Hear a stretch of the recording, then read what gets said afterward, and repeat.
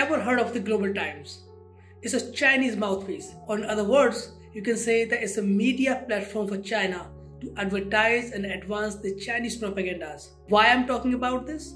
Well, Elon Musk, the Tesla CEO, is about to visit India, and he's going to visit India by the end of this month, April. And he's also going to meet the Prime Minister Narendra Modi. But the special part of his visit is most likely going to be some sort of announcement about his Tesla manufacturing plant in India. You may be aware of this, and I also talked about this in one of my previous videos, that the government of India has heard and accepted the long-asked tax cut by Tesla. Indian government had slashed what once it was 100%, now it is just 15% custom duty to worry about, which means the EV companies will now have to pay just 15% as a custom duty, which was earlier approximately 100% on EVs costing either $35,000 or more. Behind this tax cut, the Indian government has clarified that this incentive will promote India as the manufacturing destination for EVs. So as soon as this tax cut or the rebate and custom duty went official, the Elon Musk announced the visit to India, and that hasn't gone down well with China. China is not pleased with Tesla setting up its factory in India and is seething at Elon Musk for expanding Tesla's operations in India. Global Times, as I started this conversation with, claimed that India's immature and underprepared markets and lack of adequate infrastructure would fail Tesla. Now, I would like to tell you this, that this is not the first time that the Chinese mouthpiece has shown how to fuse India. Similar comments were made when Apple decided to expand its operations in India. Back then also, the Chinese propaganda media had come alive, commenting that the iPhones from India would smell like curry. Basically, it's very hard for China to digest India's rise as a global economy, and it is absolutely impossible for it to accept India as a replacement to China. Well, I'm actually incredibly excited about the future of India. I think India has more promise than any large country in the world. The takeaways from the meeting. Takeaways from the meeting. He really cares about India because he's pushing us to make significant investments in India, which it is something that we intend to do. And we're just trying to figure out the right timing. In a nutshell, it was a fantastic meeting with the Prime Minister, and I like him quite a lot. He visited our Fremont factory several years ago, and so we've now known each other for a while. So how do you see Prime Minister Modi's leadership role as far as making technology inclusive so that digital infrastructure can be created?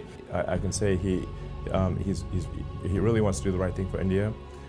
He wants to be open, he wants to be supportive of new companies, and obviously, but at the same time, make sure it accrues to India's advantage, which is, obviously that's the job.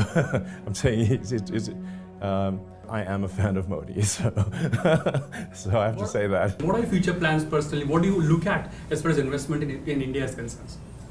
Yeah, well, I think there's a tremendous amount of potential for all three pillars of the sustainable energy future. The three pillars being sustainable energy generation through solar and wind primarily, and obviously India is great for solar, and the amount of land area you actually need to generate enough electricity to power India is very small. I believe it'd be probably 1 or 2% of the land area of India, so it's very doable. And then you need to pair that with stationary battery packs because the sun doesn't shine at night, and then you need electric vehicles, and then you have a sustainable energy future. And I think it will. The interesting thing people will find is that this is a lower cost way to go as well. That may surprise people. And we're also hopefully looking forward to bringing Starlink to India as well. The Starlink internet, yeah. Which I think can be incredibly helpful for sort of remote or rural villages where they perhaps either may have no access to internet, or the internet is very expensive and slow. Do you plan to visit India anytime soon? But did Prime Minister extend an invitation to you? He did, yes, I'm tentatively planning to visit India again next year. I'm looking forward to it.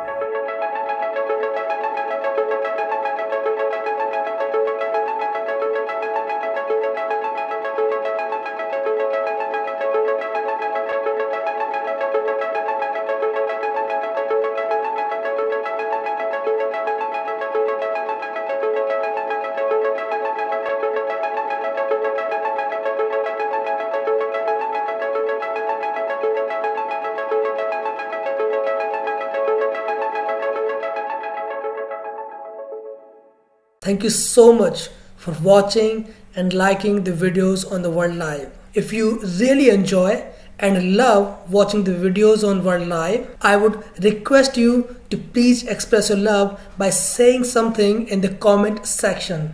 I would also appreciate if you like the videos for more recommendation. And please subscribe the channel for latest news and updates if you have already not done that.